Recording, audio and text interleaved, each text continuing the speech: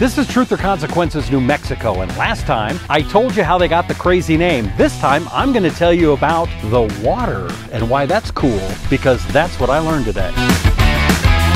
Truth or Consequences, New Mexico is sitting on the Rio Grande River and an amazing aquifer of the most amazing natural hot springs anywhere in the world. It's because of the chemical makeup of the water or something. A bunch of different minerals naturally occurring in the water. The water's temperatures, they range from about 100 to about 107, and it just makes the body just really relax. This place was once a bait shop, a youth hostel. Gotta whisper, gotta be really quiet. It's private and a pool, so.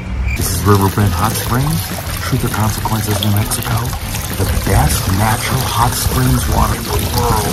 That's what I learned today.